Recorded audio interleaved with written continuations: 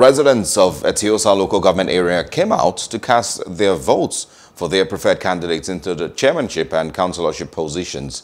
But as Aneta Felix reports, the otherwise calm election was characterized by vote buying and voter apathy.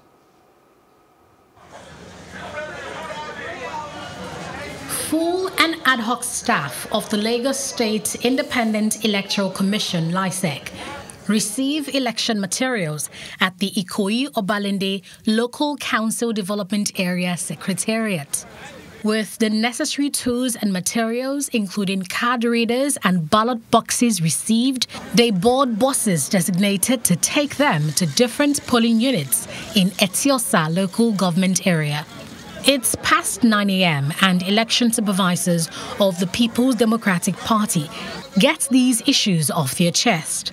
At the moment, I think it's very slow.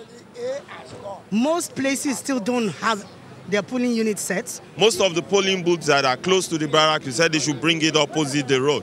It's not done. That's where INEC had their election. Why are you bringing it too far away from the people?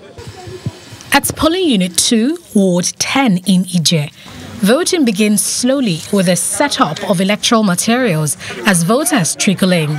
So we are going to actually be on a single line, and we are starting now.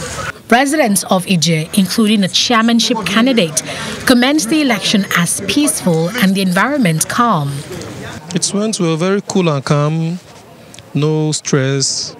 The only issue I had is my card is broken, and instead of it to be registered automatically, then registered it manually. The voting is okay, it's going well, everything is normal, so no fight. I just want peaceful for Nigeria. The LISEC are trying.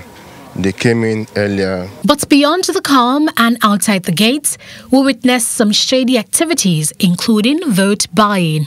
They gave you 1,000 naira, and I was wondering why. Why did you decide to collect the 1,000 naira?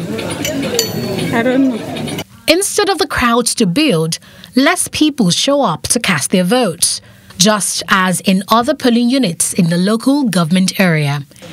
Security experts are of the opinion that public disaffection may be responsible for the low turnout. Aneta Felix, Plus TV Africa.